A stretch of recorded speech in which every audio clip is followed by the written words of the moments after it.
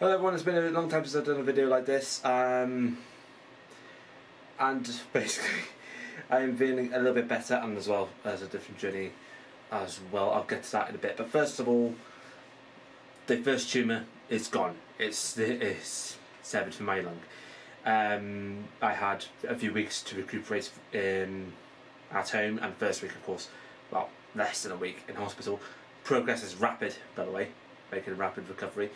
And yeah, I just feel really confident about this. I mean, trying to get used to this side again. Having to take pills is just trying to ease some pain. Yeah, I've been walking about a bit more and just getting used to it all. And hopefully, I can actually get back to some simple activities like just walking long distances and so on and so forth, but unfortunately not in this climate because, as you know, we're officially in local lockdown again because of COVID cases just rising up again, which is a shame to be honest. So yeah, not much you can do about it, but otherwise we're all good at this moment in time. Proper family and friends support all over the place, which I'm absolutely grateful for. But yeah, that's one tumour sorted, but I've got another one to sort out. Well, this is actually a week or so before that I had my lung up, that I have a little tumour in my thyroid, which is right around here, and that controls the hormones to my weight gain and weight losses and so on and so forth. Basically, just controls the metabolism of my body, saying if I eat too much I gain weight and so on and so forth. There's a chance that it might get removed, and if it does get removed, then I have to be put on metabolism tablets for the rest of my life, which is really not a bad thing if you really think about it. But it's just because if I forget about it, then something disastrous might happen. It's just like dialysis for body weight, basically. So I really don't know how to approach this, but I am feeling much more confident than I was before my lung op, I'll tell you that much. And yeah, the people at Liverpool and Heart and Chest Hospital took real good care of me. Brilliant services, I'll tell you that much. And yeah, and the other pictures that are there were sound. Despite United losing to Crystal Palace, so on and so forth. I will get to United later on in this video, but yeah, it's been brilliant, and having to come home, get myself strength back up again. My sister brought myself temporarily a Tasmo machine next to my PC. Not really safe though. Not really safe to have a Tasmo machine next to the PC. Daddy sorted out saying that that's going to be a fire risk, which, well, so, like I said, it is temporary, and then we'll remove it soon. We're just down to cappuccino taps right now. So yeah, it's all good, and yeah, we're hoping to rebuild on that. Yeah, that's pretty much my health journey at the moment in time. Gonna have a consultation tomorrow on the 5th of October. I'm recording this on the 4th of October, by the way. And yeah, we're just trying to sort the thyroid out, and hopefully all be health-wise better before Christmas. So yeah, it's all good so far, all good. Apart from United, which I will get onto it now. Where do I start with this? It's the 4th of October 2020, and if you're not significant with that date, if you watch this in the future, is the day that we lost 6-1 to Tottenham Hotspur at Old Trafford. And it all comes down to the hierarchy. We've been saying this for many months, a few years now. It's not to do with the manager anymore. Because if it was to do for the manager, then we'll be having our heads on. We'd be really at his neck at it. But we realised over these last few years, and even over the last couple of months, especially in the transfer market, where we've done absolutely no progress. 2013 comes back to mind. We've just signed Fellaini, and bearing in mind we are on the verge of signing a couple more players, according to Fabrizio Romano, getting Edison Cavani 4 years too late, and Alex Telles right on time. But when I say right on time, and I mean right on time in terms of his growth, not in terms of the timing of the season. Because as far as I'm concerned, it's too little, too late. We should have made those signings at least earlier on in the transfer window, and thinking, yes, we'll be trying and sort that out as much as we can. But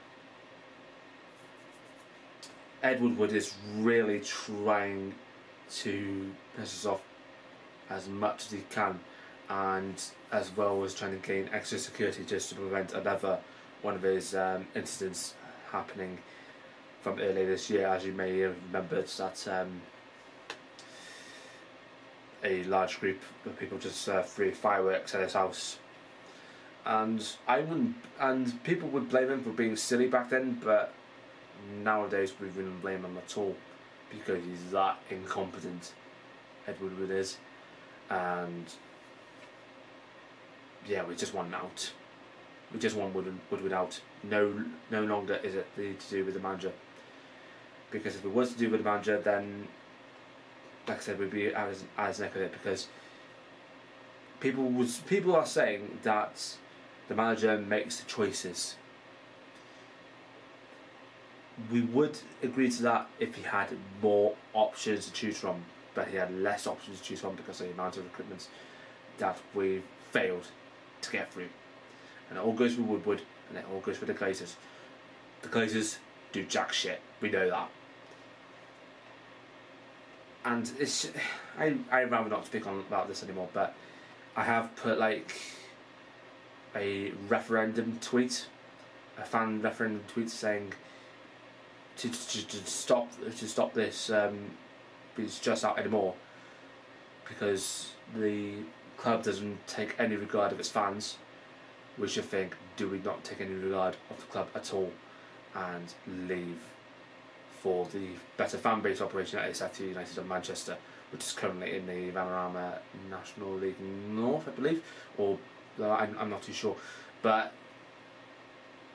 it's better to probably support a club that is with the fans, for the fans, and everyone's known it if you're going for a membership, than just really suffer at the hands of idiotic Americans who think money is the best way to go, which it isn't. So I put a referendum tweet down below, and hopefully they'll sort it out.